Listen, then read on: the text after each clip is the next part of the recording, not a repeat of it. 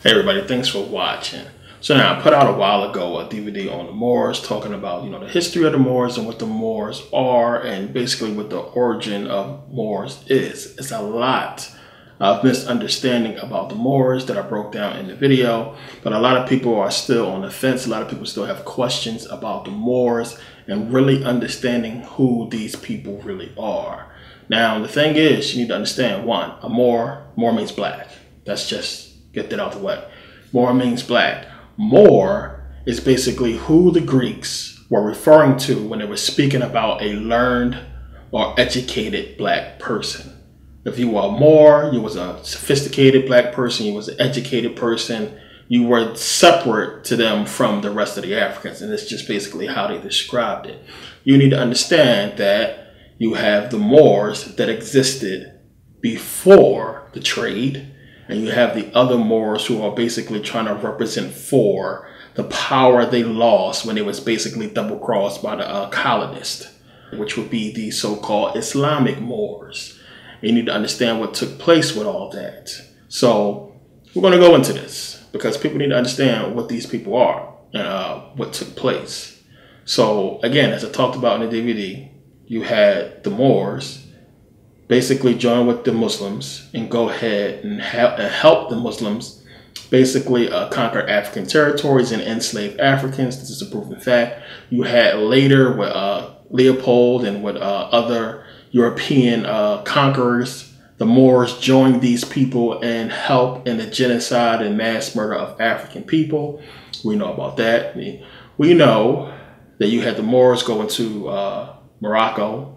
You had the Moors go into Spain via Morocco, cross the Straits of Gibraltar into the Iberian Peninsula, and basically conquer into Spain and enslave those people. So you have a history of the Moors that is vast, that is long, and the main part of it begins with Islam. Before that, it's just not so much information you're going to find as far as the fact that the Moors were teaching.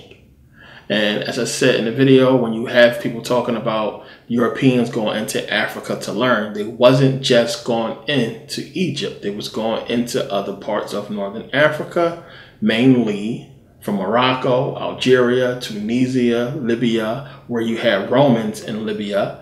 And they was learning from the Moors, which, as I said, were learned Africans. So let's just get that history out the way.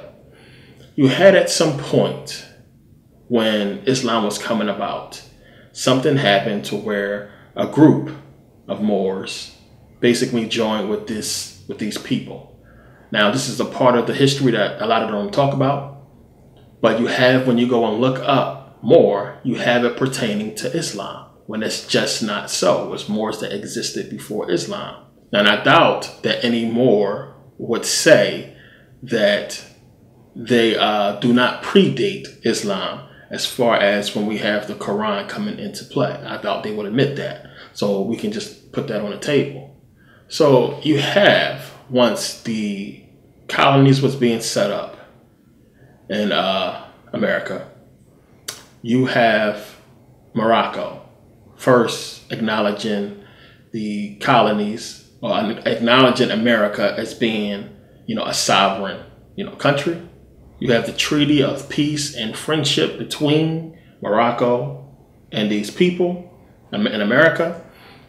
And this is what a lot of the Moors speak to. So understand one, while you were enslaved, while Africans was enslaved, while we was being, raped and tortured and beaten, you had the Moors walking around as these intelligent people who basically, was free and allowed it to happen.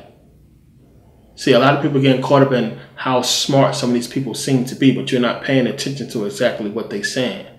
So they'll claim, well, we wrote the Constitution. They stole it from us. Okay. We did all this and all that and everything we did with these people, and they stole. We was in America first and blah, blah, blah. What the hell were you doing while we was enslaved? So while we was enslaved and in chains, these people was mingling with the slave owners. It was the Moors who taught these people how to build. It was the Moors who taught these people how to lay out Washington, D.C. and more laid out Washington, D.C. And the Moors taught them how to build Capitol building and White House and everything else. It was the Moors that taught all this stuff. The Moors taught them so much information, gave them so much information, wrote the Constitution according to them, and put so many things in place as far as the powers or the let's just say how America was going to be run by these Europeans. The Moors claim to fame as how they set all this stuff up. And what I want people to understand is to step back and don't fall for how smart some of these people may seem and what they are saying. You need to look past all that and understand that how can you sit there and say that you was in America before these people and that you taught them all this stuff, and during this time you teaching and you're doing everything that you're doing, that you claiming, but we was enslaved. The rest of the black people was enslaved. And you see some pictures out there where even some of the human zoos, you had Moors there. You know, when you see these black people, you see that fez, you know these are Moors, plain and simple. So it wasn't no slaves walking around on the plantation with no damn fez on or with no damn turban on. These were Moors. These were the traders. These were the people who basically gave them information to help them enslave us. And what happened was they were supposed to get whatever they were supposed to get, and they got double crossed by these colonists, by these Europeans, and they mad about it. So this is what all this stuff is about today. They walking around saying they did this and they did that, but all it is Moors trying to get you to join their side and say you are a Moor. How come we wasn't Moors when we was enslaved? They want to say, no, you're a Moor. You're a Moor. We wasn't Moors when we was enslaved. Y'all wasn't screaming that shit when we was in slavery that all these black people were Moors. You got to set them free. No, y'all was too busy trying to cut a fucking deal. Y'all was too busy trying to cut a deal. We wasn't Moors when we was in bondage and being hung. And y'all was out eating lobster and shrimp or what have you and dining with these fucking white folks and living like kings while we was in bondage. But they want you to say or to believe that you was a Moor just like they is, and you got some kind of stake or claim to America. All you got to do is follow these rules and do these certain things with the legal system, and America just going to accept you as one of the elite or some shit. Come on. Now, the Moors got a lot of information about, you know, how to appear in court, you know, what the whole court system is about, how to address the judge and what to say or what have you. And all that stuff is all well and good. But any real conscious person is not trying to, you know, deal with this system at all, you know, in any kind of capacity. And being conscious is not about trying to conform to the system that has basically been destroying us, but how to get rid of the system altogether. That is our ultimate goal, not to just, you know, say that I'm a Moor and try to conform and fit the system that's a system that's, you know, crooked. If they want to accept it, they'll accept it. You know, all the stuff that you kicking and saying in court, if they want to take it, they'll take it and say, well, you know, it's the law. What moral code or what kind of code is going to bond them to accepting everything that you say when these people have stolen their position? So they're obviously thieves and they have no honor. So why would we expect them to just follow, you know, what we're saying because we said it some type of way in court? That shit don't make sense. You know, it sound all well and good until you in that position, and then, you know, they might let you out that courtroom, but you don't know what's going to happen after that. You know, you too smart. You might tell somebody, and they might be worried about that. Now, next thing you know, you're dead. You shot, or some kind of accident happened because you was in the courtroom saying too many smart things. Not saying that to deter people from going there to defend themselves, but you got to realize that this is something that they are not going to let everybody do. You know, I don't care how well you speak. They're not going to allow us to basically, you know, render their entire court system law because we learned some shit from the Moors. It's not going to work like that. So you got to take that into consideration. But to understand also that these people want you to basically take their side and their whining and boo-hooing about how they got double-crossed. Because that's basically what it comes down to. Whatever deal that they struck with the white man, whatever they was going to get, whatever they were supposed to get for teaching them all this information and so-called writing the Constitution and all this other stuff that they did, they got double-crossed, they got screwed out of, and now they bitter, they pissed off. So I talked about before, one, how when you look at the inner understanding of the Moors, how it goes back to Islam, and how we can look at the Shriners, which is a part of Freemasonry, and how it goes back to Islam, both wearing the fez, and how we can look at the KKK and how it translates into Islam. What the hell is going on? As I said, these people walking around with these fez on, these white men, ain't wearing this fez that says Islam because they are Muslims. This stuff is deeper. You know, these people are a part of an old order that have existed for hundreds of years. They have basically taken over, and that's what this stuff is about. Now, you have some Moors with the knowledge who understand what this stuff is about, and to them, Islam don't mean Islam. You know, this stuff don't mean what the average, religious Muslim believe to them, because they know what the hidden stuff is. They know what the hidden meaning is. So when you see these people with these feathers on that says Islam, to them, it means I, self, law, and master. We could say it means Isis, Ra, El, but everybody got different interpretations for it. To them, it means I, self, law, and master. To them, it means all law, not Allah, all law. They're always talking about the legal system. All law. What is law? What are we talking about? This goes back to just the cosmic law of attraction, the law of the universe, the law of math, the law of physics, and what all this stuff really digs into when you get into the Bible, the Torah, the Quran deeply. This is what it's all speaking into. This is what it's speaking to. They use this information to put themselves in a position that they are in.